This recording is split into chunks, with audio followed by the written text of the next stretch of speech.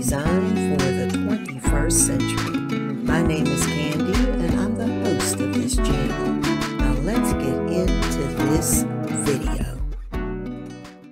Well, hello there everyone. Welcome to DIY Design by CCW. I hope you're having a fantastic day and I thank you so much for tuning in. Today, guys, I am participating in a collaboration, and this one is the Summer Coffee Bar or Drink Station Challenge or collaboration. The host and the co-host are the lovely Kimberly of Diva Designing on a Dime and Kenya of Kenya's Decor Corner. Now, I don't know if you know those lovely ladies, but if you don't, please go down, find the links to their channels, make sure that you go over and pay them a visit today, and subscribe to their channels. I promise you, you will not regret it. Also, if you're not a member of this channel, I hope that you'll consider subscribing today and make sure that you tap that notification bell a couple times. That way you'll be updated every time I upload new content. Now today, what we're doing is the Summer Coffee Bar or Drink Station Challenge. I decided to go with more of a drink station, and I'm using, as you can see, my kitchen cart. Last week we did the bar cart challenge, and since I don't have a bar cart, I did that one on my entry table. Now I'm using a lot of the same items. I just kind of switched some things around and changed the colors, you know, since these collaborations were so close together. Now as you'll see, what I've done is changed up the colors. Last week I went with teal.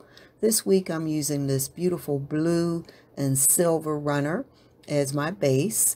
I've added a nice pop of yellow to brighten everything up and offset those colors and bring in that summer sunshine. And on top of that, I am using again my Glam Lazy Susan, and I have topped it with again my Glam bar glasses. Again, I've got a couple martini glasses out and a couple of the Pilsner glasses.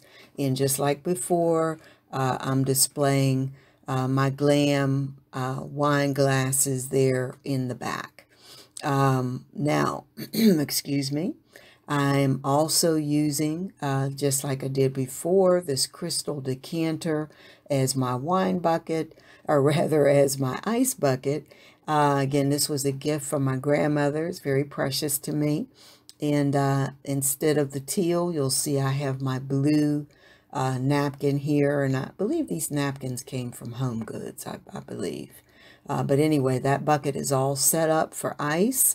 Over here, I'm using my crystal wine decanter again. And again, I'm chilling some non-alcoholic champagne. And I've got that wrapped in a beautiful blue napkin. Now you have seen these. I used these before, these Glam candle holders. And I've just changed out the candles. Now I have some nice white or off-white candles and that I picked up at Ross recently. Now for my florals, what I'm using is this nice pitcher, beverage pitcher. And I've filled it with some florals to add some nice pop, a nice pop of color and tie everything together.